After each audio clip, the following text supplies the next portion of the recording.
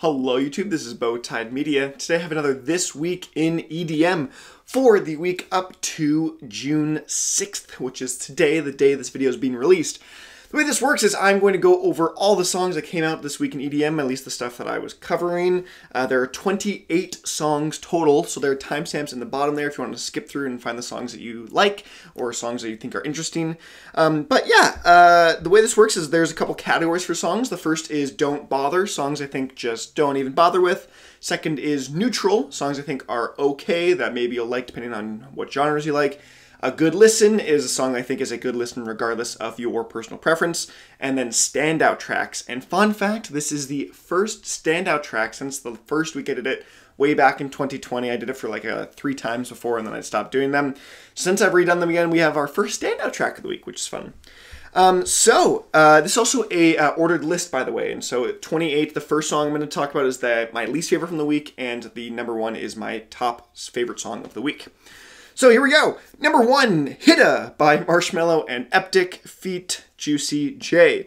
Okay, this collaboration was super interesting, and I think part of Marshmello still thinks that he can come back to the more creative side of EDM that's not as poppy, but not really. The lyrics are dumb and the beat is okay in some sections, but overall it was just messy and an annoying track. So that was Hitta. Next up, Superstructure Reimagined by MYRNE. And yes, it is pronounced MYRNE, I believe. I'm quite certain about that. I heard it on one of the Monster Cat or Call of the Wild. I felt that this reimagined track of the original was super unnecessary. I don't hate this track in particular, but the reason it's in the Don't Bother category is because I just wouldn't listen to this over the original in any capacity. I think the creativity was a little bit lacking and the song was more drawn out in this reimagined version. Moving on to the neutral category now, songs I thought were just okay, but maybe you'll like them based on your own preference. We have Untouchable by Kompany. This is just one of those Never Say Die tracks that I just don't generally vibe with. The dubstep / rhythm style for me is a little too much, especially on this track. And so for my taste, this isn't it, but if you love the heavy NSD stuff, I think you'll enjoy this track. Up next, we have What We Do by Kohmi, I believe is how you pronounce it. This track is very odd to me. There are moments I really like it, others that are cheesy and unnecessary, and I generally don't like the sound of the production, but I think the direction it was trying to take was good in some areas. It was just felt like a mishmash of kind of sounds and like tonalities, and that's why I think it's just neutral. Up next, Friendly Fires by Gareth Emery feat. Dani Poppitt. Gareth Emery has hit us with another progressive trance track, and it is not up my alley. I do enjoy the track, especially its uplifting atmosphere, but I think it's everything that we've sort of heard before. It's nothing new or innovative. So, yeah. Up next is Retrograde, the Galantis remix by Aleyna Tilki. This is pretty much just a meh Galantis remix to me. I feel like it's a fairly rinse and repeat in terms of Galantis when they do remixes with the kind of tropical house, steel drum, vocal chanting. It's getting pretty boring at this rate, even if it's always fun and lighthearted. It's just, yeah. I've heard so much of this from Galantis over the years now. Up next, By Your Side by Calvin Harris featuring Tom Grennan. Calvin Harris is here with another attempt at a summer anthem, and did he do it?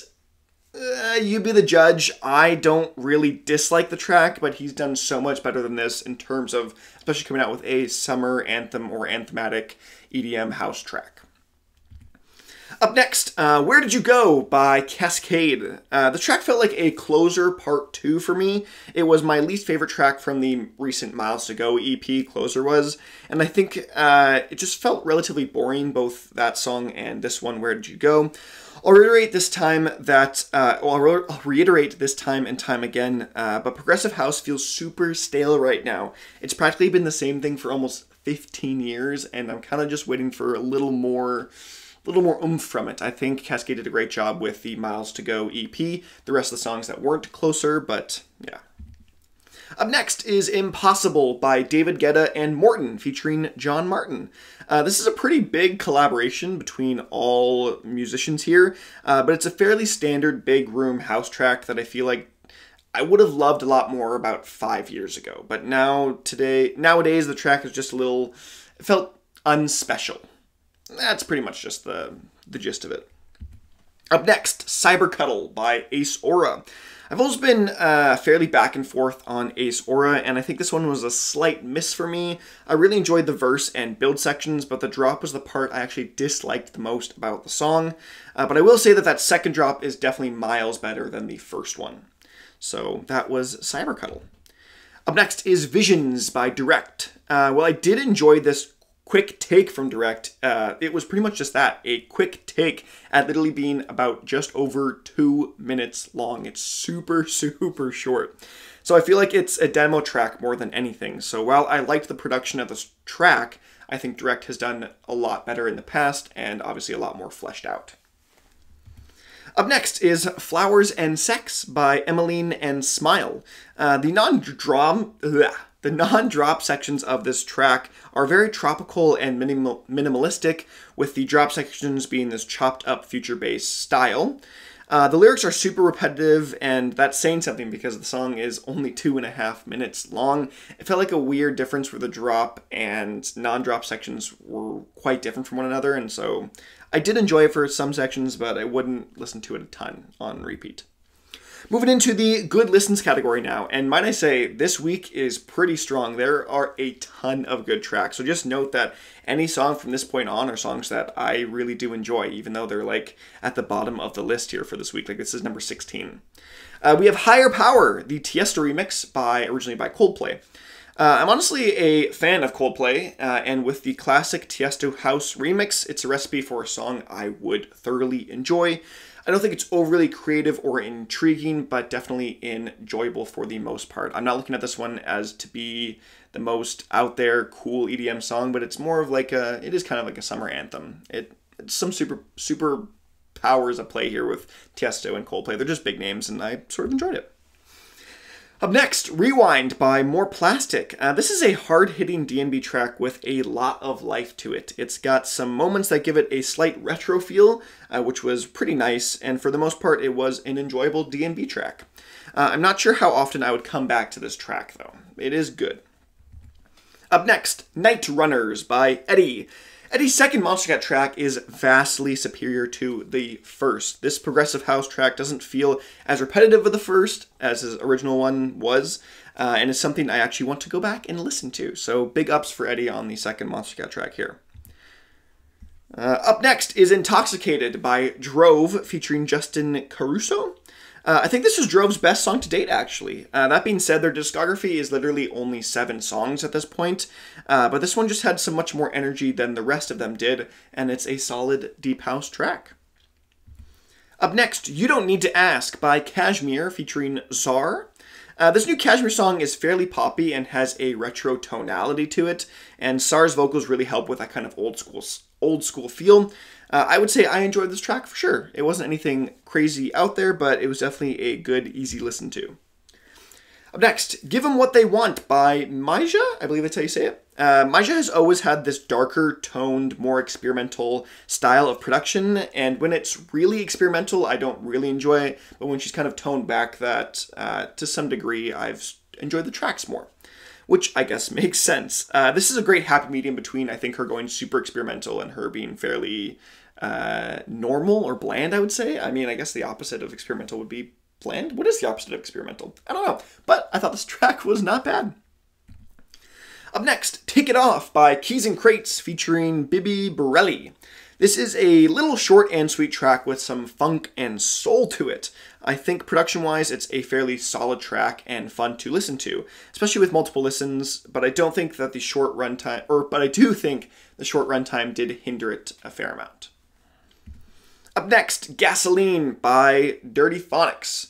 I do think Dirty Phonics tried to go full-blown Riot on this track. It's got that same pseudo-rock elements to it that we've come to know and love from Riot, and, well, that's because those songs from Riot, they work. And so this song is very similar to a Riot track to me, and so I was a big fan, tons of energy to it. I love the kind of rock elements mixed in with the EDM. I'm a fan. Up next, Not For You by Slumberjack featuring Nicole Millar. This is a solid Slumberjack track. It's sort of a hybrid future-based trap sound that we've all kind of come to know and love, at least for me, and appreciate of theirs in terms of their production. It kind of sounds a little future-basy, a little trappy. It's kind of a mix in between. I mean, the genres are synonymous with each other for the most part anyways. The production is full of quick refrains and hard hits, making it a fairly dynamic track, despite the drops feeling fairly minimalistic. That was Not For You. Up next is Wild and Broken by Seven Lions, Trivecta, and Blank, featuring RBBTS. The triple collab here has ended in a great success, in my opinion. It's a fairly standard mellow dub track with an anthematic big room feel that is perfect for festivals. This will be the premier festival closing song for the next couple years, I think, especially in those kind of mellow dub festivals. Up next, Pigs in the Sky by Grabbitz. I've always enjoyed Grabbitz's alternative R&B style that meshes great with the little hits of EDM he puts here and there. He really isn't an electronic music producer anymore. It's kind of this alternative style. But, I mean, he does do some of it here and there, and so I'll stick him in on this stuff. It's got solid vocal delivery here from Grabbitz, and the whole track reminds me of Break Me Down from his last LP, which is one of my personal favorite Grabbitz songs, so I was a fan of this one. Up next is Skin, I Give In To You by Vendetta, featuring Leon St. Huron and Liu. It's the last single from their final LP that to be released with Opened Eyes that came out the same day as this single did. Vendetta pushes for more deep house on this track more than anything else on the rest of the LP. And production-wise, I thoroughly enjoyed the track, and while I thought the vocals were a little awkward at parts, they were a solid addition to the track. Up next, we've got No Time Left with Just a Gent featuring Seiya. Well, No Time Left isn't Just a Gent's most creative endeavor. I still really love his production style. His darker, spacey tonality is something that really resonates with me, and Just a Gent's sound design is just so clean. This just feels like another good addition to his overall discography. Up next, Flashlight by Cloud9 featuring Mika Martin. While Cloud9 normally produces a chill house track, this is a little more chill out or garage than actual house. So it's got a lot less of a persistent beat to it, and therefore he's kind of left some more empty space throughout the track, and I've really enjoyed that.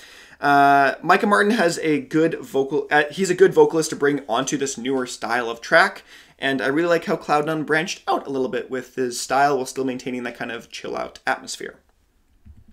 Up next, Wheels Up by San Holo featuring Weezer. The insane collaboration between San Holo and Weezer has was the biggest success, I think, than anything on this LP was. I thought the whole album, Baby Okay, was a little underwhelming to me, but that's just not, yeah. We're not going to get into that. San Holo going back to a kind of older future house style, and that especially resonated with me, particularly on this track. Yeah, that was Wheels Up. And finally, our #1 song, my favorite song of the week, and a standout track of the week. I think that a song that I thought is miles above everything else is Hypnotize by Fairlane and Grant. This so far is my second favorite Grant release of the year, just behind Fix It. Fairlane and Grant team up for a killer track that is the perfect embodiment of both of their production styles. It's more future-based oriented than I thought it was going to be, and that was a very pleasant surprise for me. I love the track. I thought it deserved its standout recognition. Well, that was it for this week in EDM. Let me know what you guys think of these songs. Put them in the comment section below. What other artists would you like me to cover in the future? You know, that's just it. And yeah, I've been Bowtied Media, and I will see you guys in another video.